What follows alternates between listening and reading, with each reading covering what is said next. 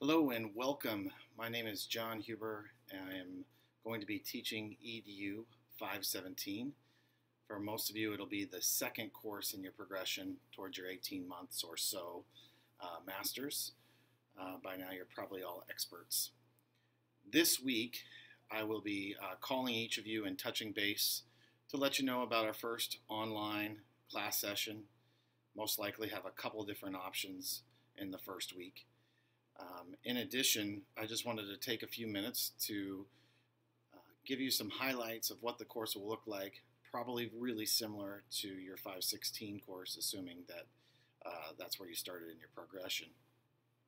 So each week you'll have some prescribed readings and then also a couple of 1 to 2 posts that I'll ask you to respond to, generally YouTube or TED Talk clips.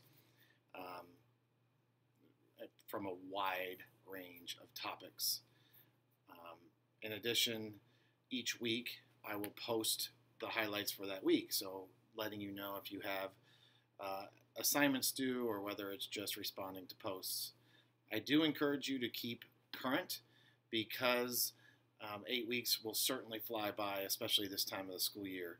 It is challenging to balance both the end of the year and your day job and then also the requirements of this course. So for my day job, I'm the assistant superintendent in Newview School District, which is a small school district in Riverside County. There are some definite pluses and minuses to being in a small district. Getting an opportunity to wear lots of different hats, but we'll certainly learn more, and I'll talk more about that and learn more from each other as we begin our online synchronous sessions.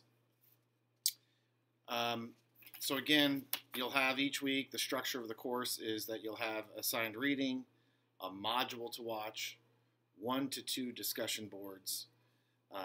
You'll post and then always respond to a classmate. And there are 4 main assignments. I will highlight those when we do have our first synchronous session. They are all listed in the syllabus. Note the due dates in the syllabus. It's the week of that. So, for example, it says May 4th is class 1. The due date would be by the Friday of that week. That gives me the weekend to grade it.